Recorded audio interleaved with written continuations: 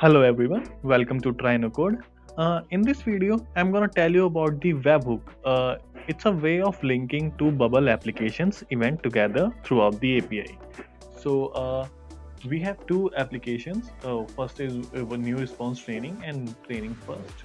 Um, in this first application, I'm gonna create a small form, two inputs. Inputs.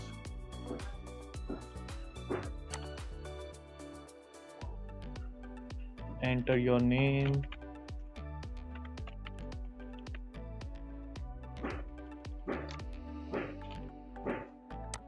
and you can change the name accordingly.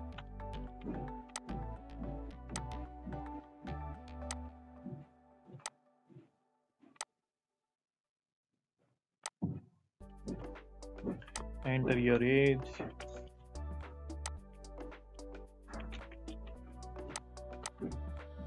and one button.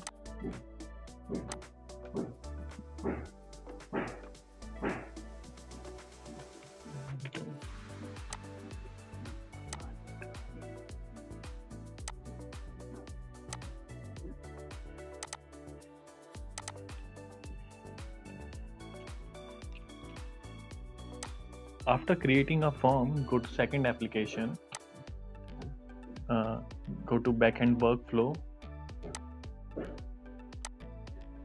and create new API workflow.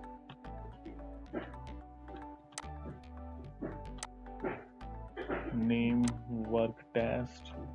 You can change the name accordingly and check the checkboxes and change the parameter definition to detect request data and hit the detect data button. Here is the API link, copy that and go to first application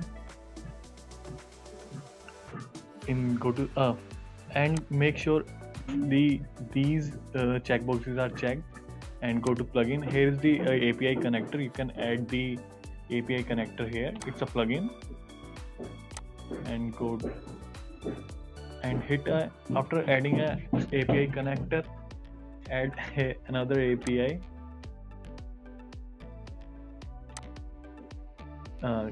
Paste here that you link copied before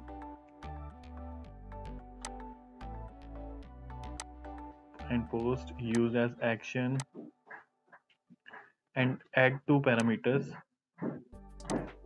First is name, second is age, and enter two default values like James 26 and uncheck these private boxes and initialize call. Hit the initialize. Save it in both applications. Save. Got it. After initialize call and save that, and after that go to the design part and start the workflow on this enter button. Go to the plugin and create a new API call and call the actions input values that we are created, input name value and input age value, and go to the after that go to the second application, perform and add an action in this API workflow. I'm gonna send an email throughout the API and an email. I just created an email content and I just recall the input name value and input age value